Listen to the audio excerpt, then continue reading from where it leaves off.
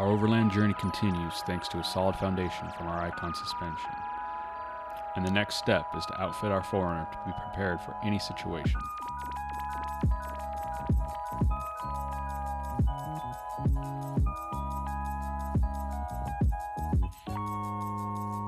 We headed home for Big Bear and then went back to LGE-CTS to start the process and of course fix our front bumper.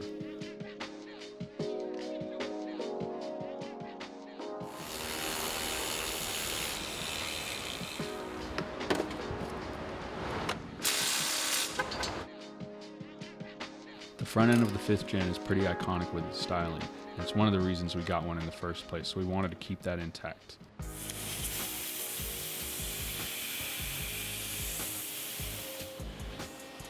Installing a steel front bumper and skid plate will help to protect the front end and provide more ground clearance. Victory 4x4's Blitz front bumper, like all of their accessories, are manufactured in-house in the USA with quality and functionality in mind. The cover was badly ripped, so we opted to get an OEM replacement that LGE sprayed to match. Once the lower center section is cut out of the bumper cover, it is test fit and removed to mount the light and the winch.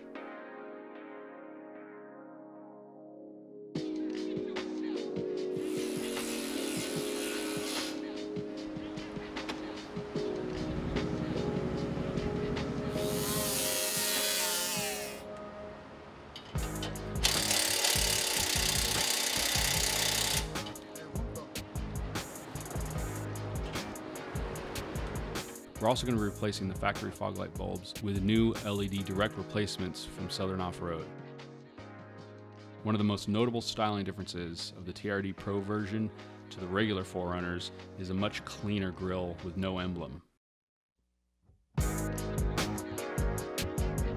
20-inch dual-row E-Series light from Rigid Industries is going to take care of our spotlight.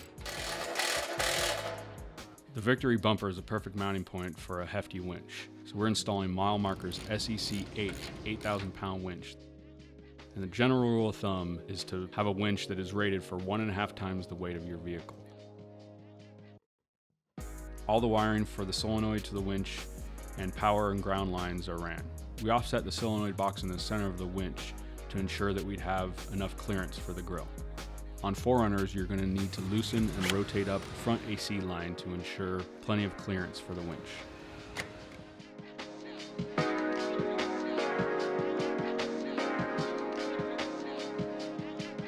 Another multifunction form of protection is a pair of rock sliders from Victory 4x4. Steps only need to be able to hold up a person or two for a short period of time. Now sliders need to be able to hold up the entire weight of the vehicle. The smooth surface on the bottom of the rock sliders helps your vehicle to slide off and not get hung up on anything.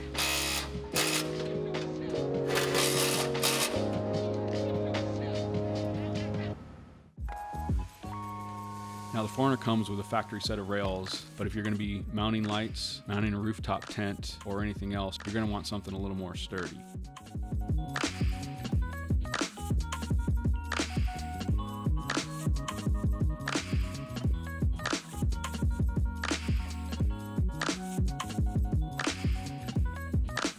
For us, the Gobi rack was the only choice because of its stealth styling. It mounts only to the factory mounting locations, ensuring that we don't have to drill into the roof at all, which might cause leaks down the line.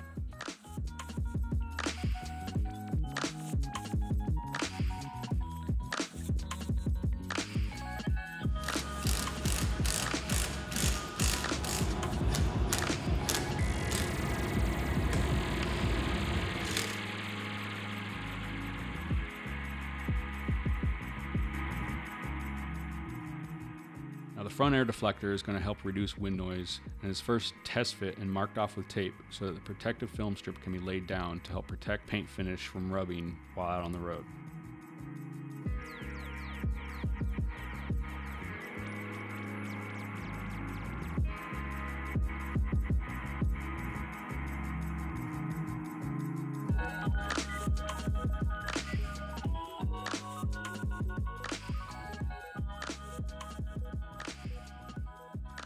Thanks to a mounting plate up top and clamping on the bottom of the hatch, the rear ladder is a no-drill installation as well.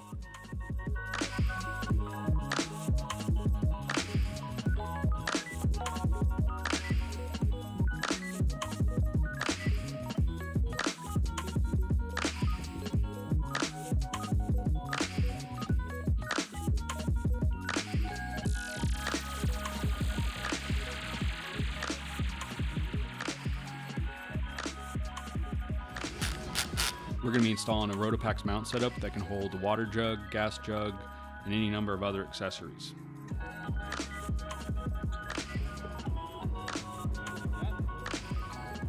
Make sure to give it one extra turn just to ensure that it's on there securely. We threw a set of the 1/4-inch screw protectors on the back as well. A single row 40-inch SR Series rigid LED light bar fits perfectly into the low riser on the Stealth Gobi rack. For lighting on the side and the rear of the 4Runner, we're going to be installing 2 pairs of SRQ rigid lights. Another pair of these lights are going to be mounted directly to the tubing on either side of the roof rack to be used as scene lights.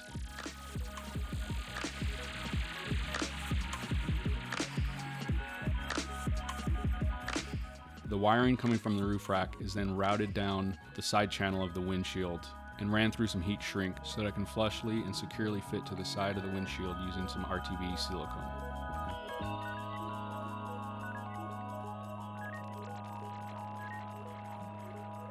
We're going to be running everything into a trigger controller 6-shooter. Our 2 main light bars are going to be ran to the highest amperage fuses on the controller. A small bracket mounts the trigger controller to the inside of the inner fender using a pair of factory mounting holes. Once again, no drilling.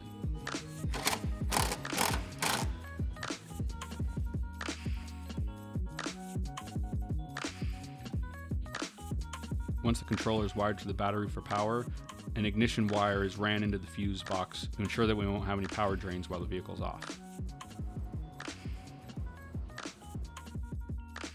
Now, rather than running a bunch of wires into the firewall to hook up to switches, the trigger controller uses RFID for its switch panel and can also be controlled using a Bluetooth phone app. We mounted the switch panel to the overhead console and tapped into the wiring to help power and charge the switch setup. Being able to easily access whatever you need on your vehicle is a key to overlanding. Rather than throwing a huge easy up in the back and taking up tons of unnecessary space, we opted to install an ARB awning onto the side of the Gobi rack. This also is going to help cover some of the wiring for the rigid lights.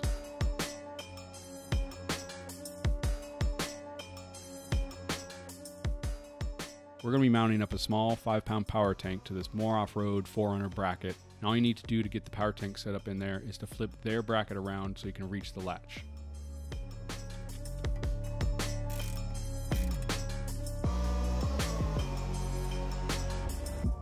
Now, one of the things that we learned on our first trip was that it takes quite a while to air tires back up using a small compressor. PowerTank uses compressed CO2 to ensure high pressure on-demand air.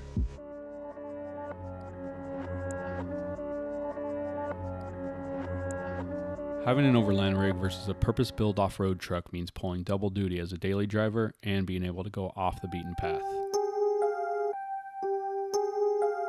We had a little road trip planned up to Havasu to do some filming and decided to take the opportunity to hit some trails along the way.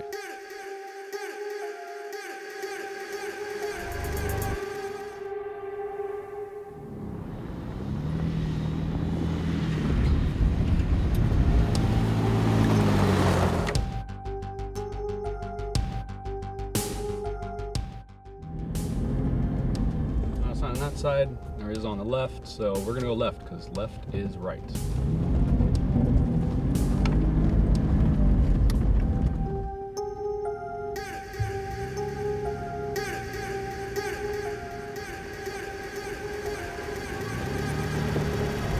With any build, with any journey, preparation is key, so we wanted to also scout out the location that we're going to be taking our first overland camping trip.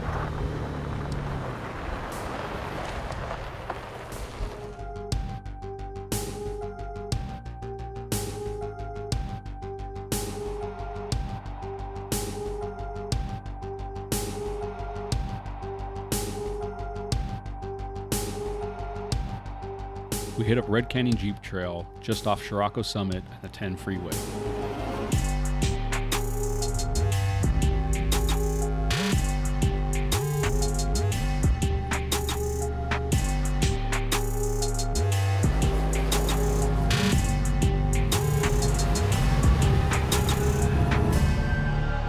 The area was home to iron ore mines and later a tank training ground ran by General Patton.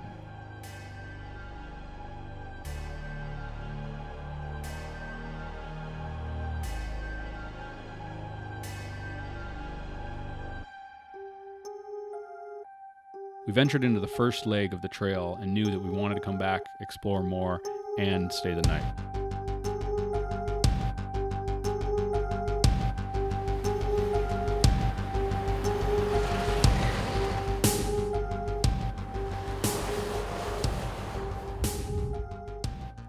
But we needed to hit the road to make our destination in time, so we turned around and headed back up before airing up with our PowerTank. And we aired down to about 22 psi, nothing crazy. We just wanted to kind of smooth the bumps out, make it a little bit easier on ourselves and on our cameras. So we're gonna air back up with the PowerTank. This is the 5-pound tank, that way it fits back here. And super quick, you can even run some air tools off of it.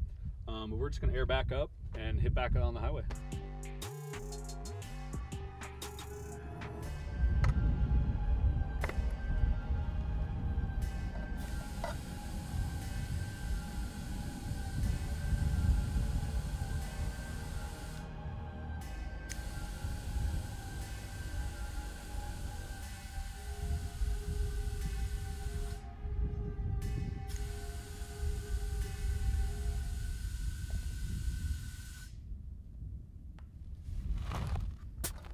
Quick as that.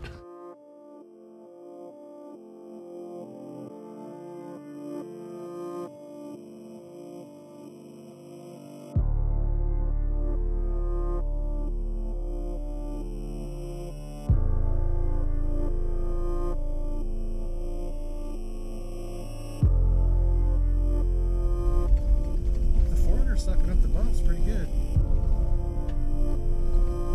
The slide.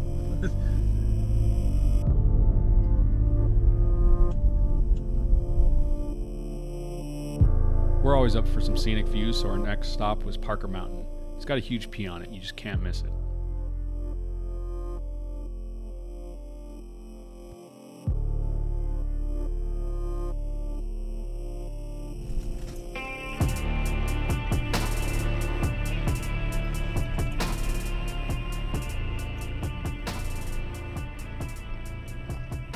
Now the winding road up is a bit of a climb, and it's a maintenance road for the radio towers at the summit.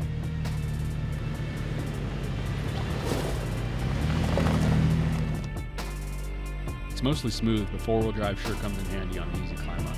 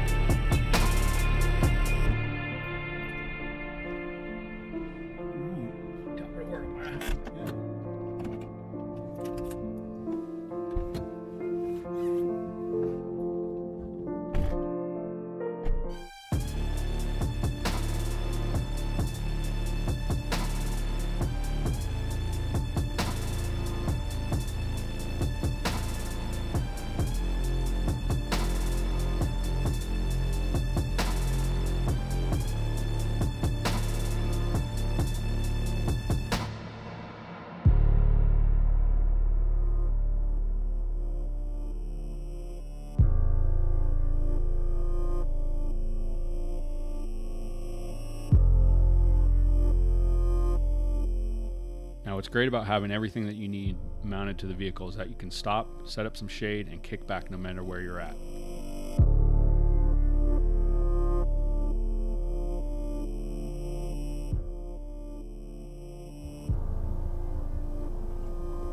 The quiet scenery at sunset is great, but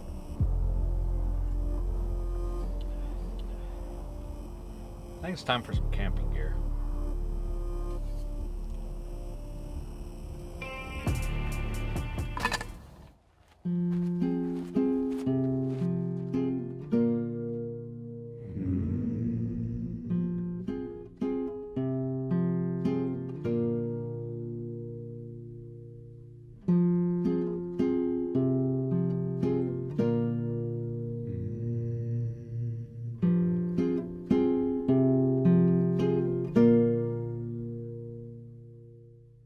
As the sun began to set, it was time to see how much of the terrain our rigid lights would light up.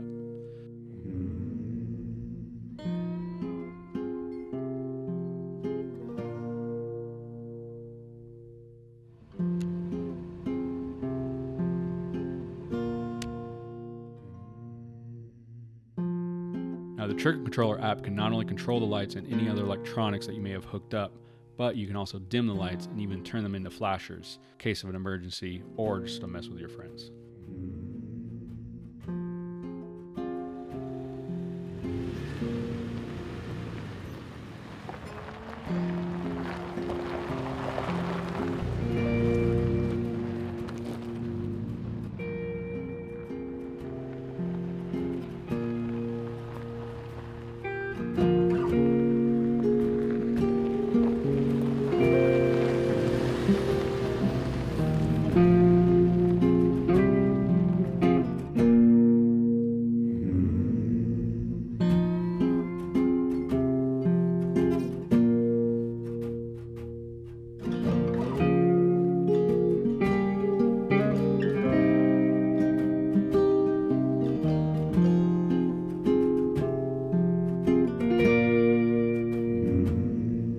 From our drone shot, you can see the different spread that each light offers and what its purpose is. Using the two lights in combination gives you a wide spread and distance.